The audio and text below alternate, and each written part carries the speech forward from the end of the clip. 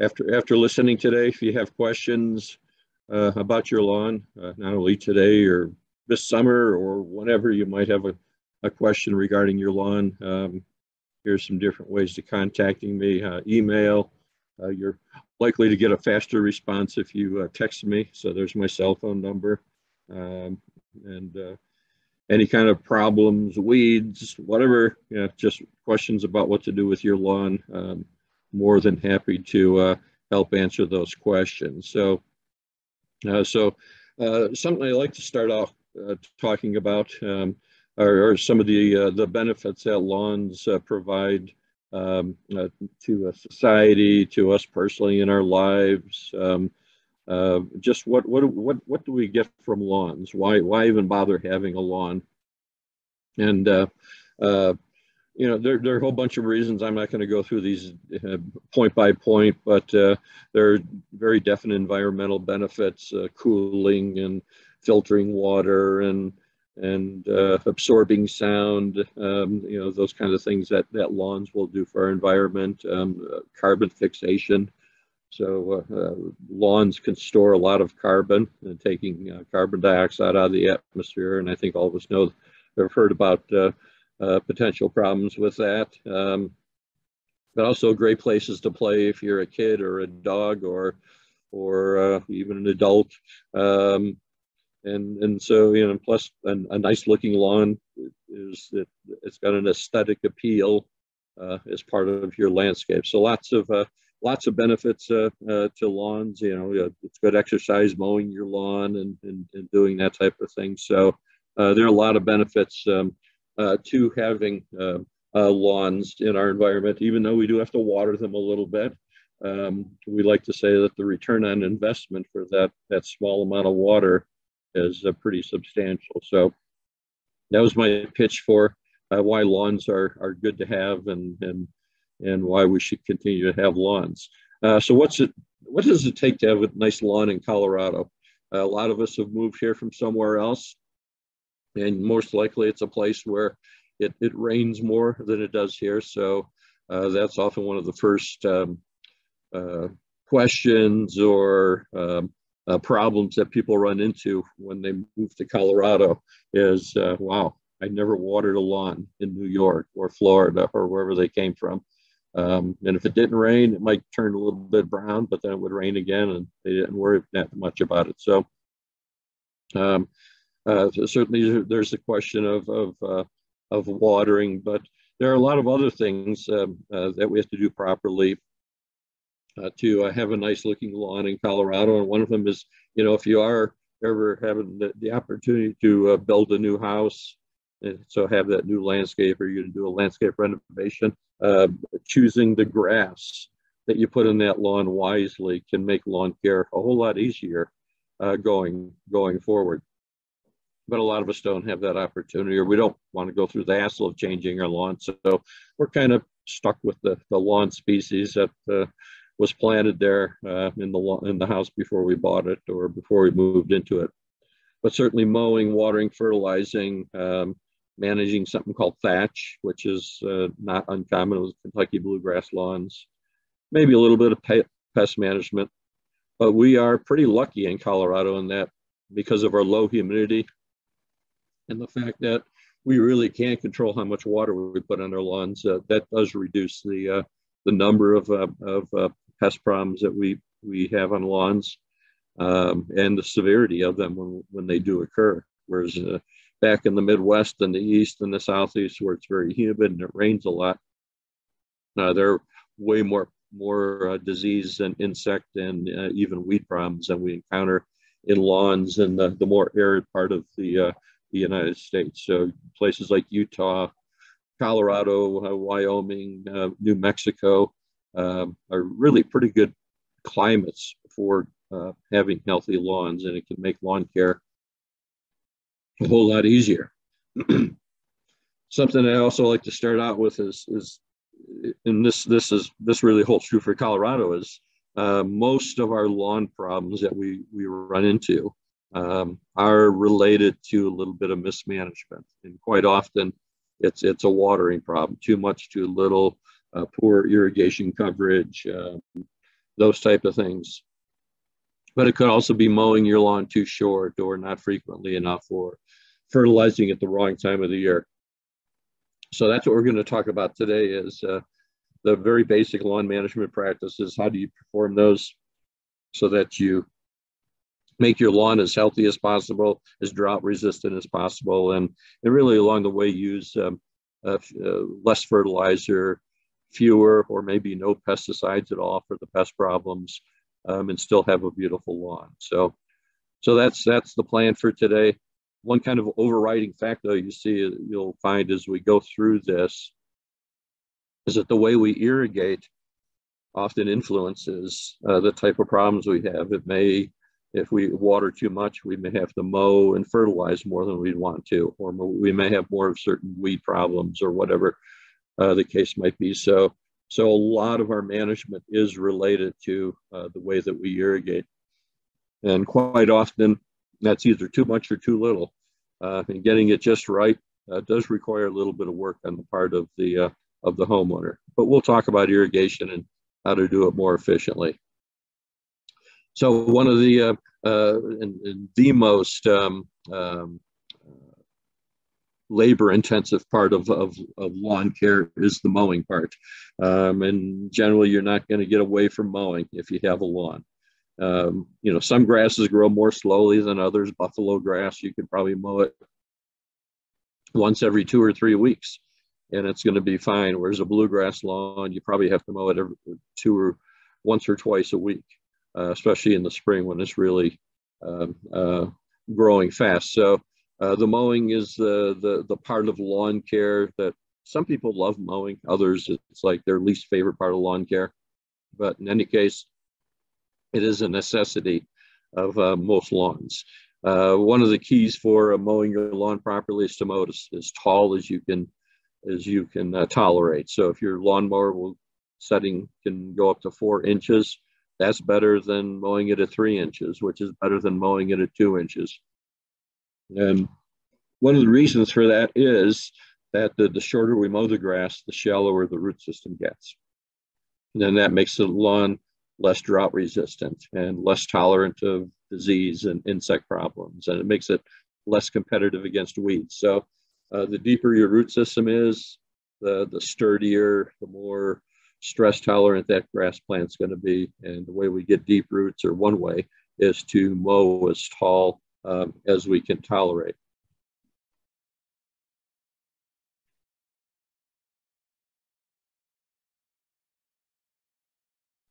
And I just wanted to show this picture that taller mowing can also be one of your cheapest weed control products. It's something you don't even have to go and buy and apply to the lawn. So here's a lawn that was mowed at 2 different heights. This is a research study I did a number of years ago. And I simply mowed it at 3 inches or 1.5 inches. And wherever we mowed it at 1.5 inches, we had a lot more crabgrass and foxtail and other weeds growing in that turf. And under the taller mowing height, there was virtually no weeds at all. And this is all without applying any kind of pesticides, any kind of herbicides. This was simply the mowing effect on weeds. So taller mowing is a form of weed control. Another aspect of mowing is to mow frequently enough so that you're not really kind of scalping the lawn, leaving those big clumps of grass clippings everywhere. And I realize sometimes that happens when it rains, and we do get rainy periods sometimes here in Colorado where it might rain for a week, and it's hard to get out and mow your lawn. But if whenever possible, it's always better to mow your lawn about every 5 days rather than every 7 days. I know a lot of people mow their lawn every Saturday morning.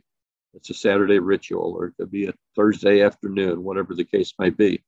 But if you can do it every 5 days, the lawn is going to be a whole lot healthier. Yeah, if you do it once a week. So another aspect of mowing is leave the grass clippings on the lawn. It's free fertilizer, it's free organic matter. There's no reason to remove those grass clippings. They don't cause thatch. If you do apply any pesticides to your lawn, you're putting those pesticides right back into the dirt system, which is where they belong. You're not filling up landfills with something that's really good organic matter for your landscape. Now, if you do like to save grass clippings and make compost out of them, or use them for mulching your lawn, or I mean your vegetable garden, that's a good thing. But otherwise, leave those grass clippings on the lawn, and as long as you mow your lawn frequently enough, you're not really going to notice those grass clippings very much. Another important aspect of mowing is keeping your mower blade sharp, and it's not quite a scissors action. When you're mowing your lawn, it's basically that lawnmower, that rotary mower blade hitting the leaves at a very high speed, and if that mower blade is even remotely sharp, it's going to cut it pretty cleanly. But when mower blades get really dull, they can start to tear the leaf blades.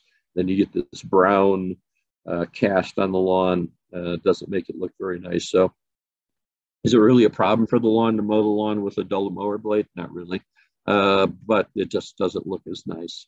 And so keep your mower blade sharp. And if you sharpen your blade once a year, that's pretty good. Probably monthly is better, but once a year is often all we can ask for people to do it. Avoid mowing a stress lawn. So when your lawn needs to be watered, it might be, I'll show you pictures soon, where lawns get a little drought stress and they start getting kind of a funky blue color to them, and you can see footprints in the lawn. Mowing a lawn when it's drought stressed can end up causing this problem. Some people call mower blight, but this is simply the leaf blades were wilting due to lack of water, and then the added pressure and stress of mowing, of walking on that lawn, of pushing the mower on the lawn, caused it to turn brown in strips where the wheel marks were, for example. So that grass is not dead. It will grow back. Might take it 2 or 3 weeks to grow back, but it will grow back. It'll be fine. So don't feel like you have to resod the lawn, that you've killed the lawn when this happens. Don't blame the mowing company.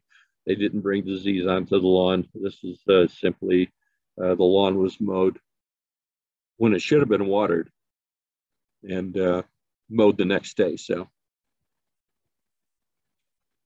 I'll stop real quickly, see if there's any questions. And something I was going to say is, if you do have questions, you can put them in the chat, and I'll answer any of those questions. But I don't see anything in there, so I will forward John ahead. But if you do think your questions later relative to mowing or anything else, simply put those into the chat or the Q&A, and I'll look at those occasionally and try to answer those.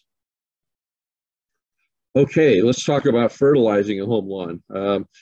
This is something I think people make overly complicated, but it's because when you go to the garden center, you go to Lowe's or Home Depot, and you're looking at all these bags of fertilizer and different companies and different numbers and different claims, and they all claim to be the best. And what I tell people, if there's a best fertilizer, there'd only be one on the market. So it's just like buying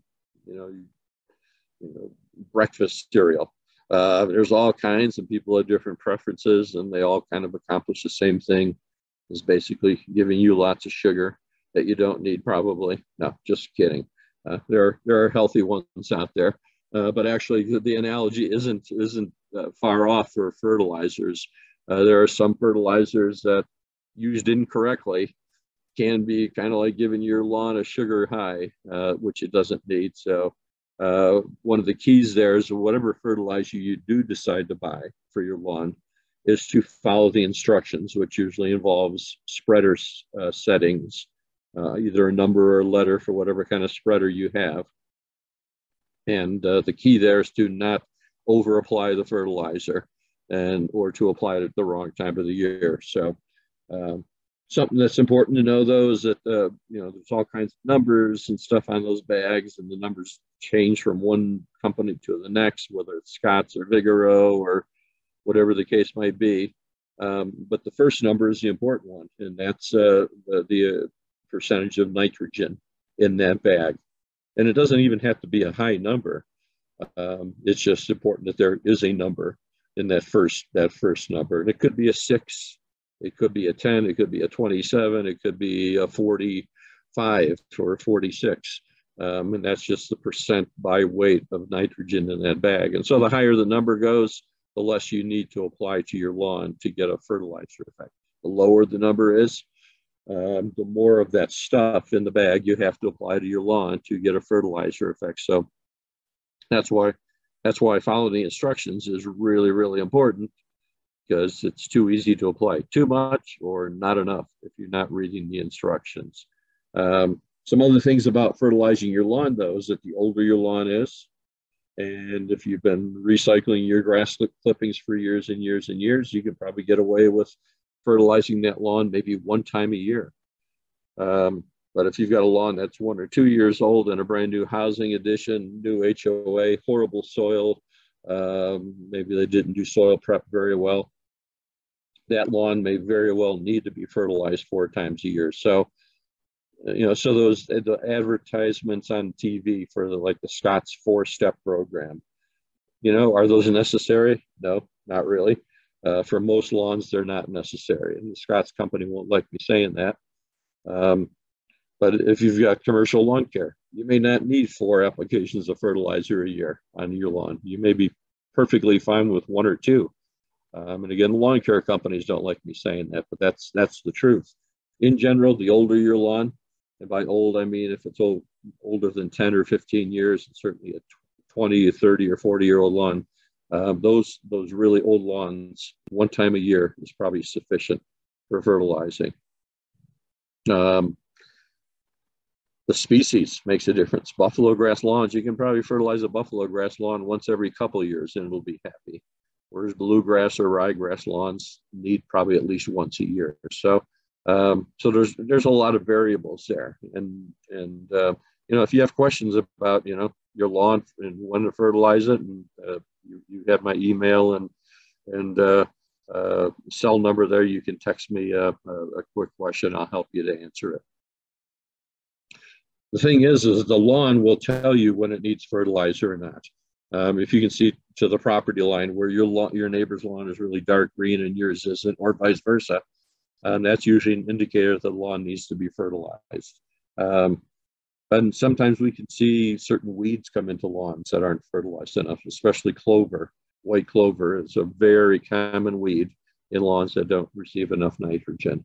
On the other hand, lawns that are overly fed, they're pampered and fed too much and frequently, and especially if they're watered too much and fertilized too much, they can get this disease called necrotic ring spot. So certain problems can be indicators of too much or not enough fertilizer going out to the lawn. So as in most things in life, moderation is the key when it comes to fertilizing.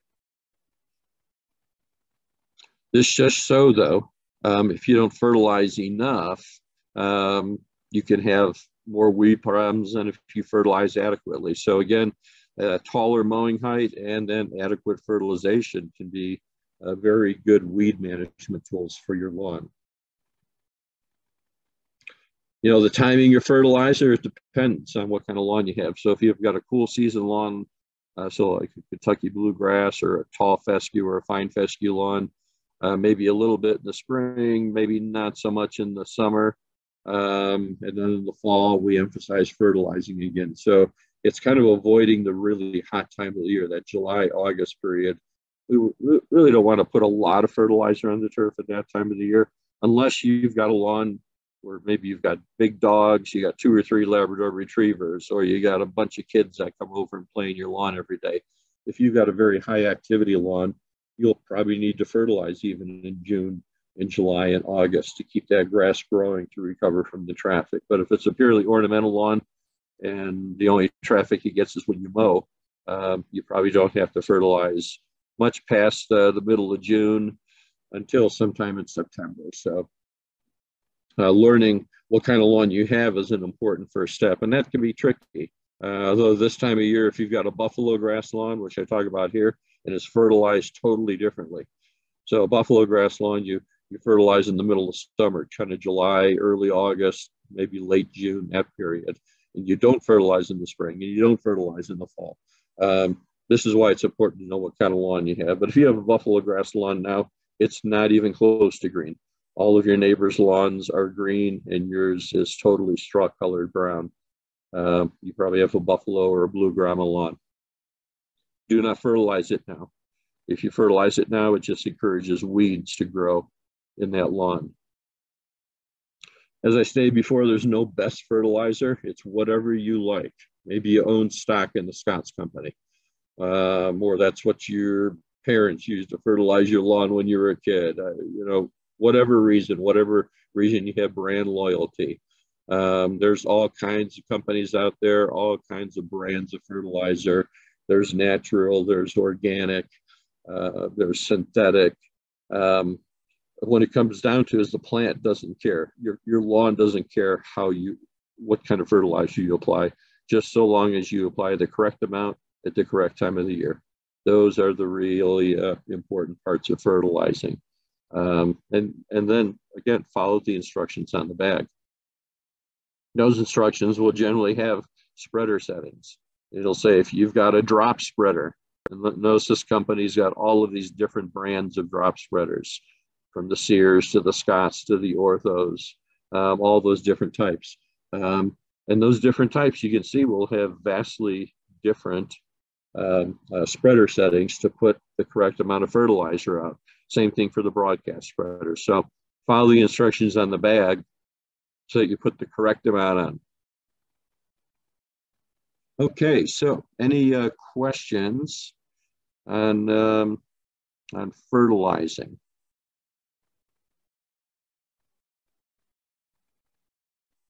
Don't see any in the chat or in the Q&A. So again, as we go forward and you think of one, perhaps on fertilizing, we can address that. So next part of lawn care is the watering part. And there's going to be this one's going to take this part will take a little longer than the fertilizing and mowing part. So watering a lawn pretty much is a necessity in Colorado, especially if you've got a bluegrass lawn. Now, if you have a buffalo grass lawn, and that's what I have. I have a buffalo grass lawn. I've had one for 30 years, and I can't remember the last time, if ever, that I watered that lawn. I just don't. It could be 20 years ago when my kids were still at home and I needed to get a little recovery that I watered that buffalo grass. But otherwise, it just does not get watered. And that, buffalo grass is a native grass here in the Front Range of Colorado, as is blue grama. And you go walk on the Pawnee grasslands or up north here, Fort Collins, and some of the natural areas, and you can see acres and acres of buffalo grass that only gets native precipitation, and it does fine. So some grass species can do great without any supplemental irrigation, but most of the grasses that we plant in home lawns in Colorado will need irrigation to keep them green. So how do you teach people to irrigate? You can try the cookbook approach, and here's a graphic. I created this with the city of Fort Collins a number of years ago to provide some guidance to people on how to water their lawns, and to point out some important considerations in lawn watering that a lot of people just didn't think about. And these are in no order of importance on this graphic, but I want to point these out to you. And if you want a copy of this, send me an email and I'll send you the graphic. It's a PDF, and you can print it and hang it on your refrigerator if you want, or in the garage by your irrigation controller. But this is kind of as close as I can get to a cookbook approach to watering a lawn. And you can fine tune it from here. But the first thing to realize is that we generally have two types of irrigation heads in home lawn irrigation systems. The pop-up sprays are the ones that just pop up and they don't turn. There's no movement. They just spray a lot of water and then they go back down into the ground. Whereas the ones that we call rotors, they come out of the ground and they turn. There's a physical movement of the spray of that sprinkler head. Variation on that is what we call stream rotors, kind of the fingers of water. And actually, my first graphic, this is what we call a stream rotor. And these things they look like they turn, okay? But they're really stationary. There's just a little gear inside that head that turns.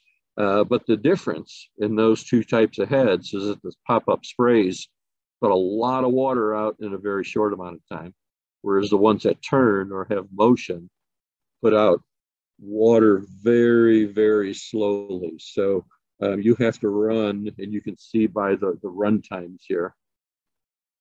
So a spray head in May may need 12 minutes of total run time, whereas the rotors or stream rotors may need 32 minutes of total run time. So almost 3 times longer run times with the rotor type heads versus the spray heads. Very important to remember, and this is why we don't mix irrigation head types on the same irrigation station, because you'll end up with either really, really wet spots or really, really dry spots, depending on how long you run that station. Okay. The other part to recognize here is that as we go through the season from May through October, that as we get into the warmer times of the year, we're going to irrigate more, so longer irrigation events. And we're going to perhaps irrigate more often during the week. So maybe once a week in May, maybe 3 times a week in July and August when it's really hot and dry and sunny. So, and then the other takeaway from this graphic is that we encourage what we call soak cycling. Soak cycling is instead of putting on 20 minutes of water in July, you break it up into 2 run times of say 10 minutes, okay? Or in the case of the rotors, instead of doing 40 minutes at once, you do 20 minutes twice, separated by maybe a couple of hours. And most of the new irrigation clocks can handle that type of what we call soak cycling. What that does is it promotes a better water infiltration, less runoff into the street or into the storm sewer, less puddling, so low spots in your lawn. You don't have wet spots and dry spots. So that soak cycling really does improve the efficiency of irrigation. So those are the 3 takeaways: different sprinkler types, adjust your irrigation during the growing season, and then use soak cycles to get better efficiency. So a way to take this information, this cookbook, and make it even more refined is to run your irrigation system manually. So instead of just putting it on an autopilot, we call that set it and forget it. So some people, they will set their irrigation system like it's July, but they're watering using July run times in May. You can see that would grossly over irrigate your lawn. And those are the lawns sometimes that we start seeing some of our more common turf diseases is when people do July watering in May. Or it could be the opposite.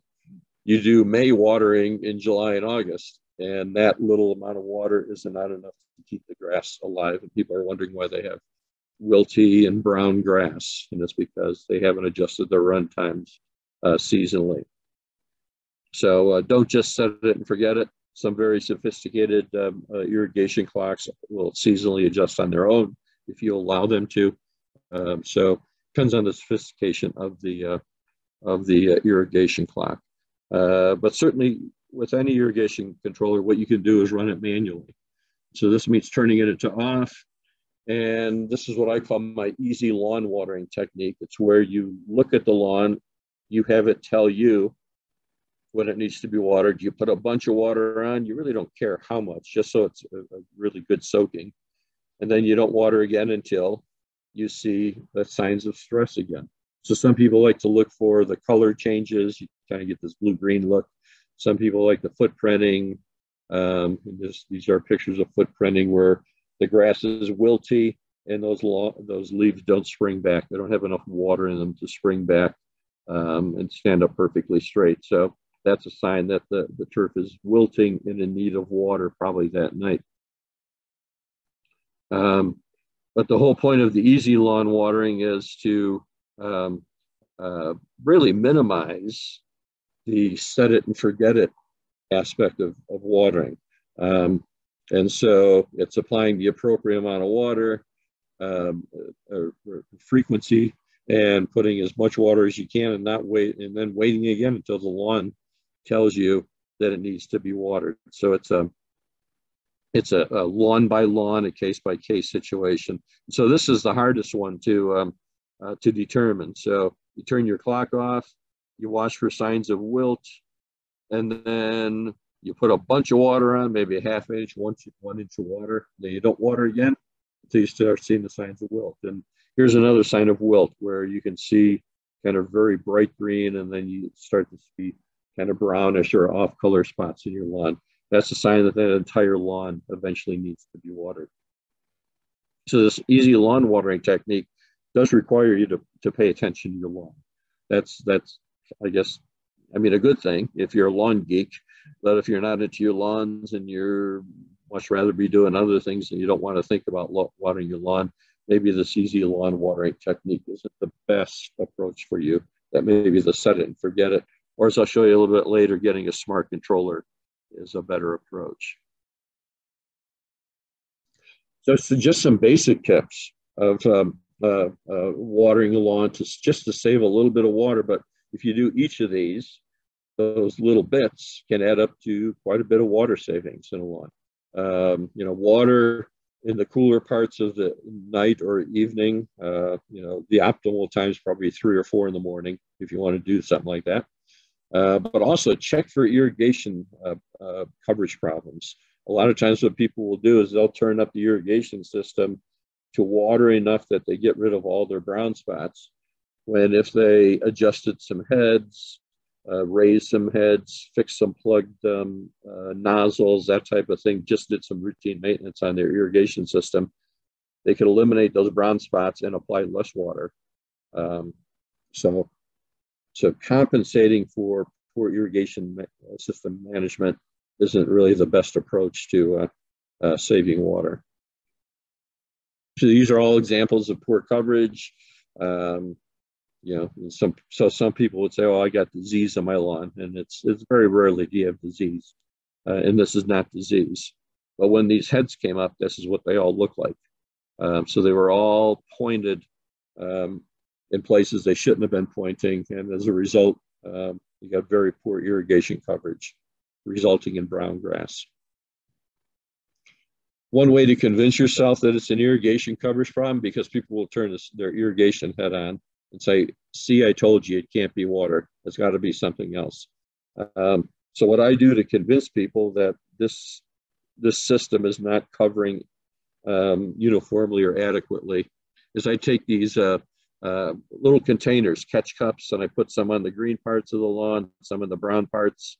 I run the system for a while, and then we go back and we measure how much water is in each of these. Now, they don't have to be fancy cups. They can be, you know, mason jars, plastic drinking cups, cat food cans, yogurt containers, anything, but use the same ones. Use similar containers when you're doing this. I just do these because it's easier to show people application, right? But on this lawn, what I showed was just a few feet difference between this brown spot and this green spot was twice as much water. Now, it was 1/10 of an inch of water. And you say, well, that's only 1/10 of an inch difference. That's not much. But the other way to look at that is twice as much water.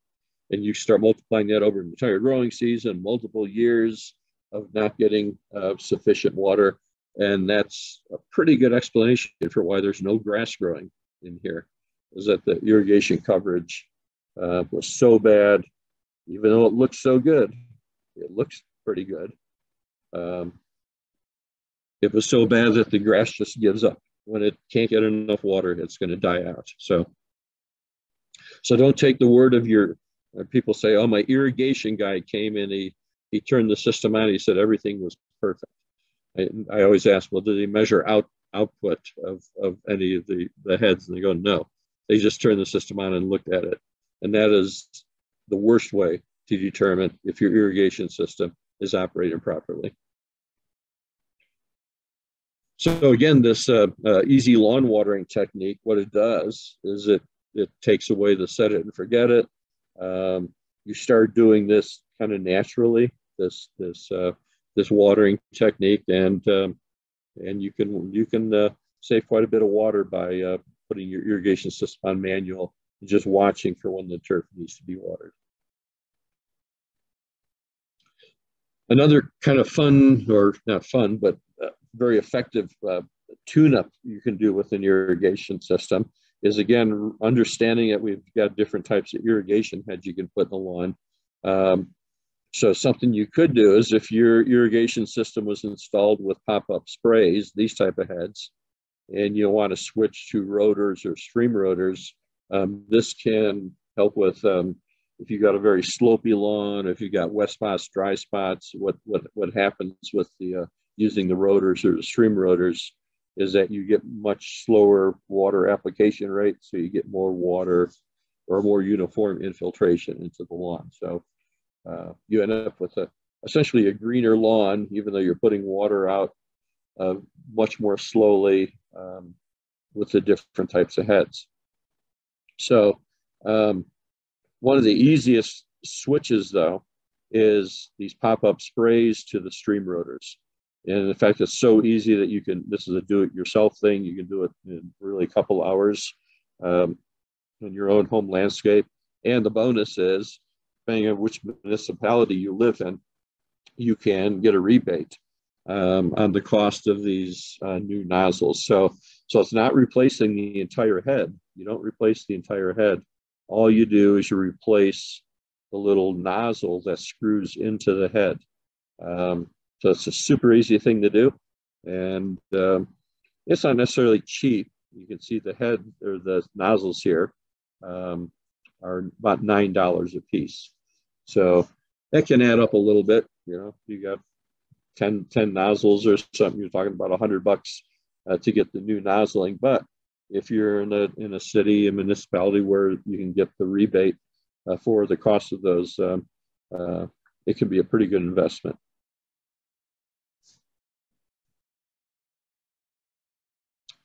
Now, another thing you can do is invest in a very kind of a high-end irrigation controller. And one I want to tell you about here is something we call these smart controllers. But this company, the Rachio company, and this is you can find them on Amazon, but they've got their own website, rachio.com. This is a Denver-based company, so this is a made in Colorado product. It's not made outside the United States and shipped here. It is manufactured and made in Colorado, which is for many people, that's a huge selling point. It's also an excellent controller, and you can see by the very high Amazon ratings. And as you all know, Amazon can be a brutal place when it comes to product evaluations. And so the fact that this is a very highly rated controller by all those people that bought the controller, that's a good sign. I was just in Costco the other day, and I saw these being sold in Costco, at least up here in Fort Collins as well. So these are readily available. They're one of the few controllers that are EPA WaterSense certified. So this is kind of like the Energy Star rating on refrigerators and dryers and appliances that you buy for your home. This is the equivalent of Energy Star for water application equipment, is the EPA WaterSense. And that certifies that the claims that the company makes for water savings are justified and are something that you as a homeowner could experience. Something else you can do with your irrigation system, you can get this technology today, is by soil moisture sensor. And so what these things do is they turn the system on and off independently of you based on the level of moisture present in the soil. Some are wireless. The Toro company has a wireless one. Rainbird and Hunter versions are hardwired into your system. But certainly another way of reducing the amount of water that you apply to your lawn, and still have a nice quality lawn. Here's the thing though, all that cool technology, the smart controller, the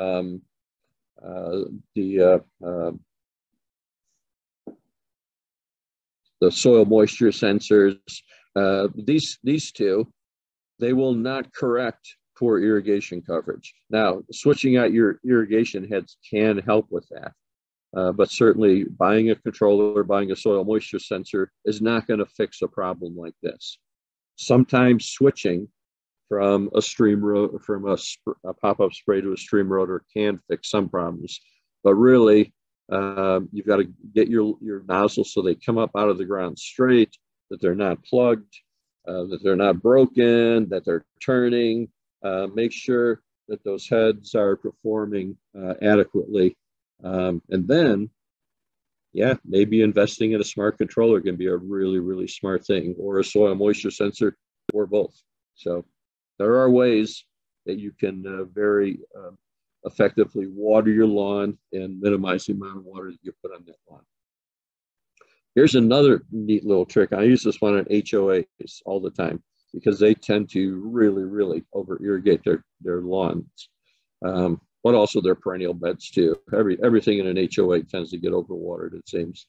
But here's something that before they go through the expense of like getting a smart controller and converting their turf to something else, I always suggest, change your run times by 1 or 2 minutes. So I'm going to go back to this graphic here. Where is it? I've missed. Well, anyway, there it is. Sorry to make you dizzy there, but if you reduce a run time by 1 minute, so what we're saying here is if you reduce your total run time, let's say by 2 minutes of this 16 minutes, that's over 10% water savings, and 1% would be.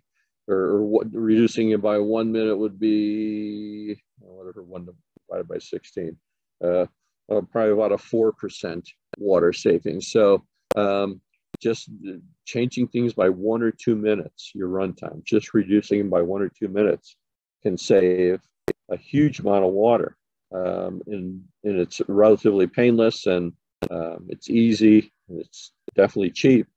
So that's kind of a nice little thing you can do. And then what happens if you find that you've reduced run times too much, it could be at a certain time of the year or because of poor irrigation coverage,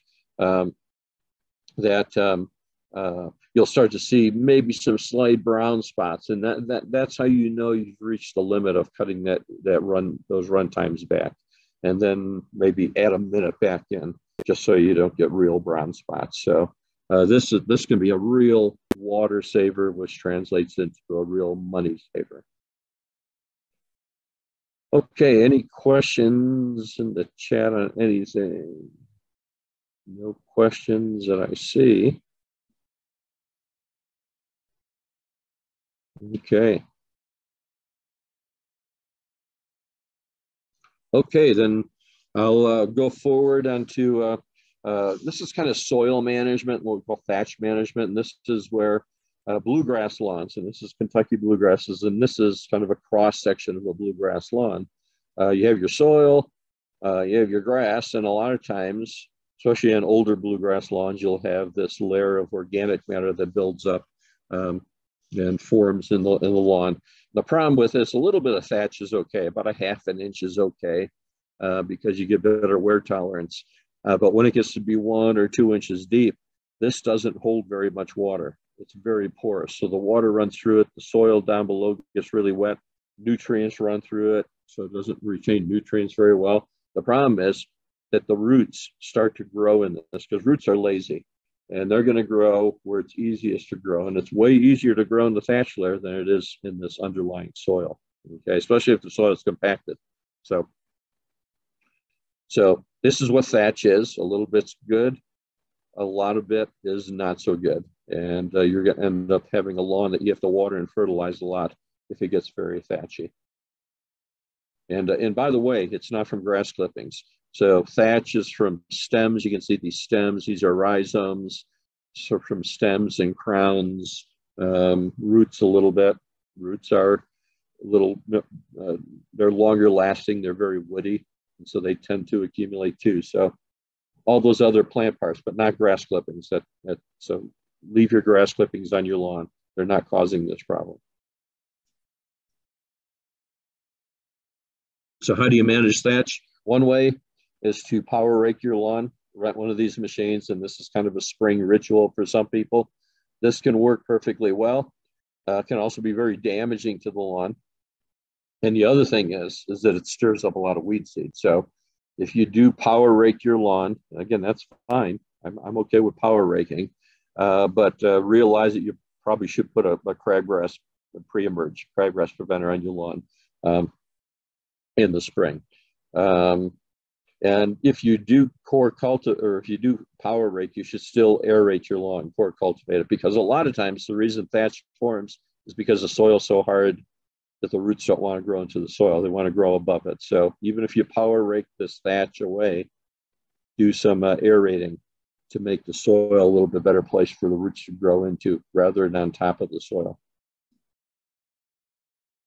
So what if you don't power rake? Or if you do power rake, and I just say you should do lawn aeration. And this is what I mean by aeration. This is core cultivation. This is pulling plugs with soil out of the lawn, making holes.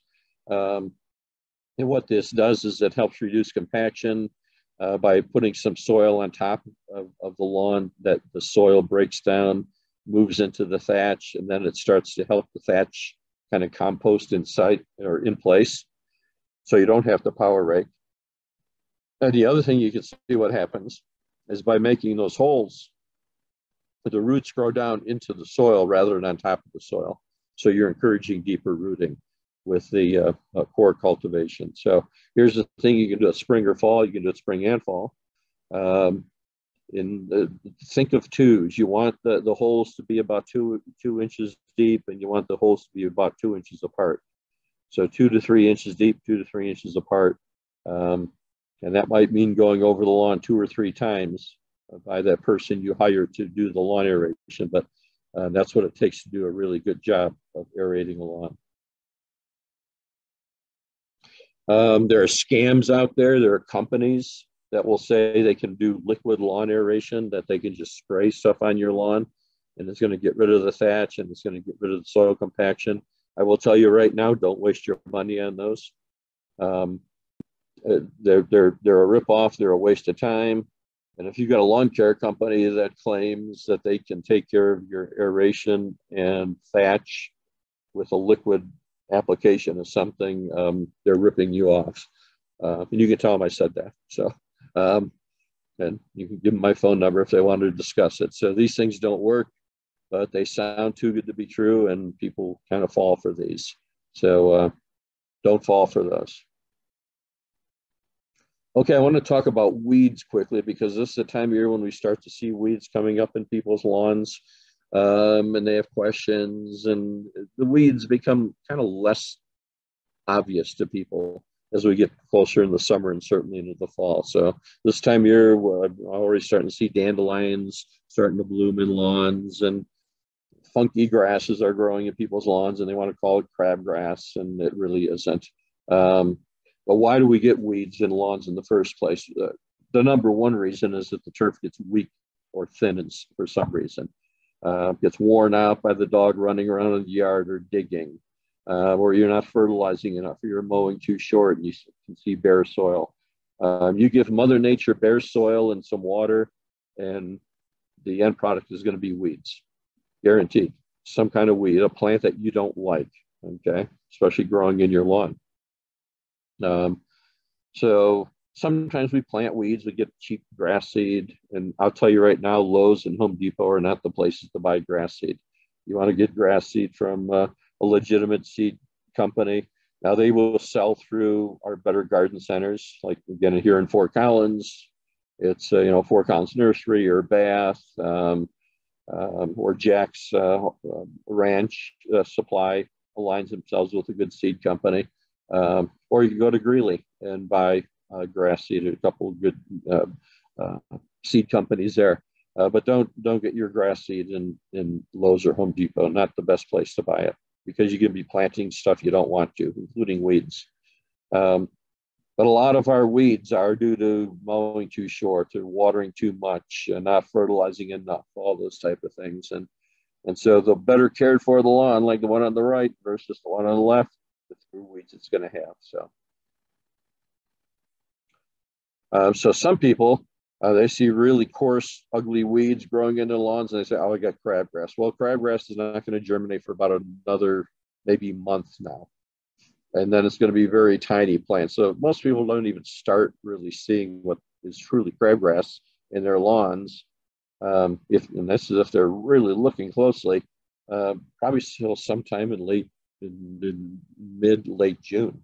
And then they start to see this grass that doesn't look right. But you're not seeing crabgrass now. It's impossible. It hasn't germinated yet. Same thing for goosegrass and foxtail and some of these other annual grassy weeds. But a lot of people are seeing this right now. And this is something, don't have the name on there. This is something called smooth brome grass. This is a perennial weed, very coarse and ugly, wide-bladed, grows really fast this time of year, greens up before all the other grasses do. And people say, oh, I got crabgrass. They run out and get crabgrass preventer, and it doesn't do anything for this. And they say, oh, the product didn't work. Well, now it's because you haven't identified the weed properly. So a hugely important part of weed management is identifying the weed so that you apply the right product or you use the right procedure to manage that weed. So this is where my cell phone comes in really handy, is take a picture. And this is a picture somebody sent me that said, I think I have crabgrass. What do I spray for this? And I had to tell them, no, it's not crabgrass. So I can identify the grass from the picture, just so it's a nice close-up one like this, or any kind of weed, okay? So send me those pictures and I'll tell you what the weed is and what to spray, what to go to the garden center, or what to tell your lawn care person to apply for. But certainly we are getting to the time of year when we can apply crabgrass preventer.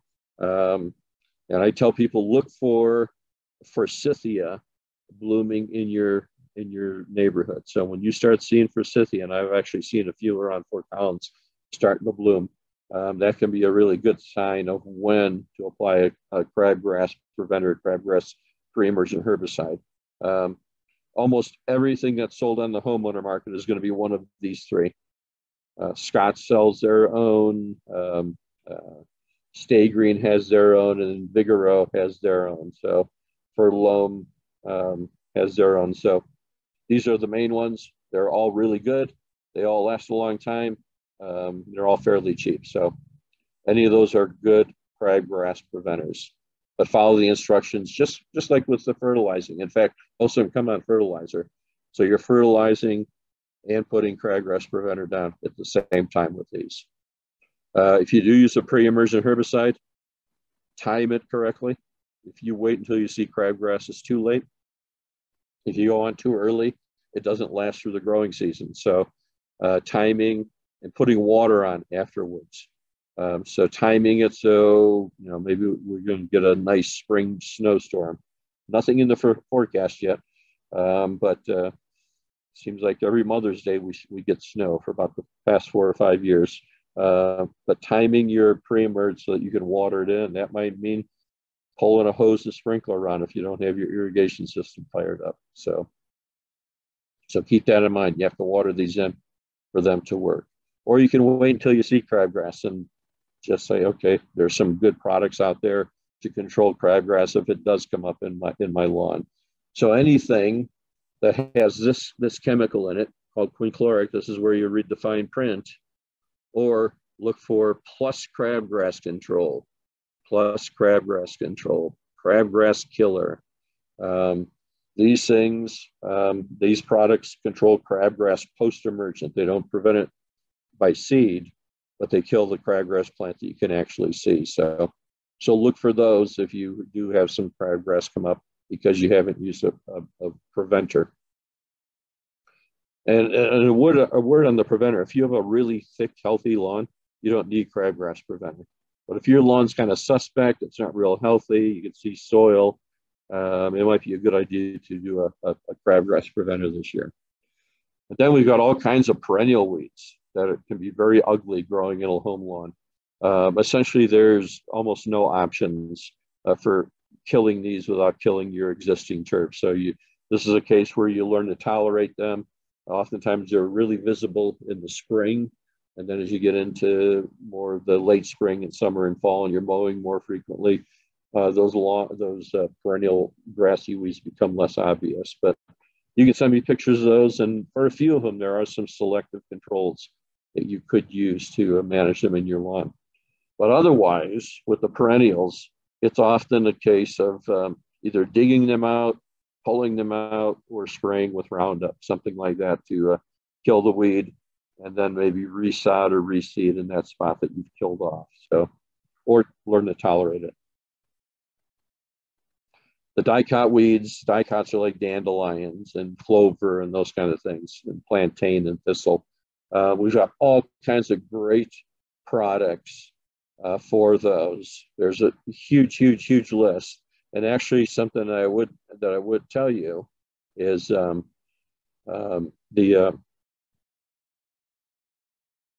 ones that have crabgrass preventer. Let me go back here. These are great on dandelions and thistle and plantain and clover. So the broad spectrum Weed Be Gone Max and Bear Advanced products and Roundup for Lawns. Roundup for Lawns is a great product. Some people are put off by the name. There's no Roundup in here. So the name of the company is Roundup. But the Roundup for Lawns, make sure it says for lawns, and this is what the label looks like. This will kill weeds in your lawn without killing your grass. If you just spray Roundup on your lawn, it will kill everything, including your grass. So make sure you get the Roundup for Lawns. But it's good for these kind of weeds too, these broadleaf weeds. If you don't like using traditional pesticides, herbicides, or some iron-containing products, that you have to apply these about once every 20 days, but these will get rid of dandelions and thistle and those kind of things growing in your lawn. They're expensive, they're time-consuming, but they can work pretty well. You spray them, and then within about an hour, the weed looks dead, but you're going to have to spray it probably in another couple of weeks, and then maybe another time after that. But eventually you can use them with these iron-containing products. We always encourage spot treating. So don't spray your entire lawn. If you only got one or two weeds, either dig those out or do spot spraying with those ready-to-use products. The same thing with a granular weed and feed. If you've got just one or two weeds, don't put a weed and feed out on the entire lawn. It just doesn't make sense to put that herbicide everywhere. Do some spot treatments to get control of those weeds. Okay, so I see my time is up. And I will, let's see, there might be a couple questions in chat. Let's see anything. So if there are any questions anyone has, I'll honor your time and quit here. I had some animal problems I was going to talk about, but and I'm more than happy to do that if people want to stay on, and I can go for about another 10 minutes, or I can quit right now. So I'll let you folks decide. You can vote on whether you want me to finish and hear about critters in your lawn, or you can go and have your late lunch, unless you've been eating lunch while I was talking. Tony, I think it might be nice if you want to go ahead and continue. This recording will be available on YouTube for those who can't stay with us for another 10 minutes. We can just encourage them to check back later. But I think, if you want to go ahead and finish, and folks can always reference it again if they can't stay on. Excellent. Okay. Yeah, it'll be about 10 more minutes. I just want to talk about, and I think people will find this interesting and revealing, is some of the animal problems that we have in lawns. And we do these can be very annoying problems in Colorado lawns. So first one I want to talk about is dog urine. Dog urine, if you have a dog, this is not an unusual sight this time of year. As lawns come out of dormancy or they're still struggling to come out, you often find these really bright green rings and then a dead center. Okay. Not all dogs kill grass. Some dogs just cause the green spots. And it's not breed specific. It's not just female dogs. You've sometimes heard that. That's a myth. And really what it is in urine. And a researcher at North Dakota State University has actually discovered this, that there is a component or a chemical, if you will, that some dogs produce in their urine that acts like a herbicide and kind of like Roundup, and it actually will kill the grass. So the obvious solution, or well, to me anyway, the obvious solution is to train your dog to use like a mulched area or a gravel area for urination. That's easier said than done. If your dog is very food motivated, that can be a pretty easy training thing. But otherwise, there's not a whole lot you can do. Some people will follow their dog around and spray the spots where the dog urinates, and actually that will help prevent this. But that's where the dog has trained you as the owner instead of you training the dog. So, but that can work. Otherwise, there's not a whole lot you can do for these spots. There's no miracle cures. The stuff that's sold in garden centers promising to get rid of the spots doesn't work. So this is a dog training opportunity for you. Another common problem in home lawns, particularly in the Western U.S., in Colorado, is night crawlers or earthworms. And I just had a group, I was given a tour of the oval the other day for some folks from out of state. The oval is filled with night crawlers and earthworms, which is, and generally it's a good thing because they aerate the soil. If you have night crawlers in your lawn, you will never have thatch. You'll never have to power rake your lawn if you have night crawlers. The downside is they make the lawn really, really lumpy and bumpy and uneven. And for some people or many people, they don't care about that. And they're just curious, why is my lawn so bumpy? And it's from night crawlers. And that's because they use the same burrows over and over again, kind of like prairie dogs. And a night crawler can live to be 2 or 3 years old. So they're using the same burrows for a long period of time. And so they come up and their castings, worm poop, if you will, is around the opening. They're always cleaning the soil out of their tunnels. And so that creates the little mounds in the lawn. Okay. So that causes bumps. Here's some more pictures. And if you look really closely at those bumps, you can almost always see where the hole is, where the night crawler. And so what they do is they come out at night and they forage. They look for organic matter, look for grass clippings and leaves. And so that's what this guy's doing. And they'll pull those bits of organic matter and leaves and whatever down into their holes and consume them during the day. So all of that causes the lumpiness. As far as what you can do, there's not a whole lot you can do for these. You can power rake your lawn to kind of shave the top off. You can roll your lawn with a really heavy roller to kind of squish those mounds, but it's a very temporary fix. There's no pesticides to apply to kill night crawlers. So we really don't have any cures or solutions for this. Probably the best thing is to mow your lawn really tall. So it's you don't feel the bumps as much as if you're mowing it really short. Another animal that causes damage on lawns in Colorado are rabbits. And a lot of times people don't realize this. They see rabbits in their lawn, but they don't connect them with the damage that you get from rabbits. And so it's a combination of feeding. They mow the grass really short. They eat it. They crop it off close to the soil surface. And their urine, like dog urine, could be very toxic. And they feed in the same place over and over and over. They're very habituated to feeding in the same spots. So that combination often ends up killing grass. People say, well, I don't see rabbits on my lawn. And it's like, well, they're probably out there at night, because generally rabbits are nocturnal, because being a rabbit and running around during the day is an invitation to being caught by a hawk or some kind of animal. But at night, it's just as bad. It's owls at night.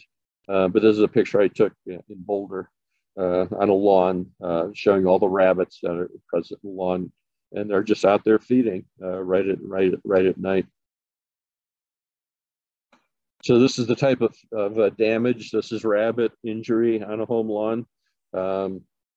And what they do is they live under cover, and then they come out and at night and they feed and they kill parts of the lawn. So what can you do? Exclusion is the best solution. I think I have pictures here. So putting fencing up, and this is why you see a lot of people with fencing. So they've got a fence, a wood fence or metal fence, but then they've got this smaller hardware cloth or other type of fencing, and that is used to keep rabbits out of their lawn. Sometimes motion detectors work okay, but the rabbits get used to that. Spraying stinky stuff on the lawn like fox urine and coyote urine, I don't know if that works very well. It might keep neighbors away, but it really doesn't seem to bother the rabbits. So exclusion is always one of the best preventions. But I'll show you another one after we talk about voles here. So voles cause damage to lawns, most especially during the winter. So some of you may have experienced this in your home lawn, where parts of your landscape where you get a long-lasting snow cover, and especially if that snow cover is adjacent to like a juniper bed or a natural grass area. Maybe you live on a green belt in an HOA. The voles will come out of the green belt areas and burrow under the snow, and they make these tunnels or trails, and they're eating the grass all winter in these trails. But they don't go away in the summer, so they're still around in the summer. But during the winter, they'll live under junipers, and then they'll girdle junipers. So you get this flagging, these dead branches and junipers. That's from voles feeding on the junipers. But even during the summer, you'll get voles. So here's a lawn in Fort Collins here where they had a huge population of voles in their landscape. They were living in the really tall grass, the bordering, the shortcut lawn. So the voles lived here, but then they would come out and feed on this grass, because this is the irrigated, nice, tender, juicy, tasty grass, whereas this grass isn't watered as much, and doesn't taste as good to the voles apparently. But one thing you can do is you can trap these with simple mouse traps. And I would put 2 mouse traps facing opposite directions in these trails. You don't even have to bait the mouse traps. The voles are so used to using these trails, they'll set the trap off just by walking on the trail. But if it feels better to put peanut butter on there, it probably doesn't do anything. But it's basically they run into the trap and they get caught. So trapping is a viable option. But here's something else that works. So this works on rabbits and voles, actually. There's a fertilizer called millorganite. This is made in Milwaukee, the Milwaukee Sanitary District. So this is sewage sludge. This is waste product from the Milwaukee Sanitary District, human waste and everything else that gets put down toilets and that kind of thing. But in any case, it is composted, it's dried, it's perfectly sanitary at this point. There's no worry about hepatitis or any kind of other diseases in this product, and it's been sold. I think they're going on their 80th birthday now of being sold by Milwaukee. So it's great fertilizer, but the thing about this is it's got an aroma and odor, which you will notice the day you open the bag and apply it. It's not a terrible smell, but it's kind of earthy, if you will. but rabbits and voles apparently do not like this aroma.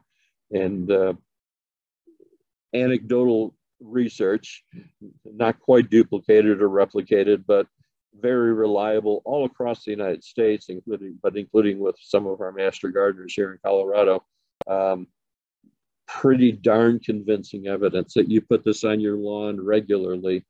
And by regularly, I'm saying probably about every other month, starting in March. And now I said, don't fertilize very much in the spring and don't fertilize in the summer, but this is a very slow release product, very safe any time of the year.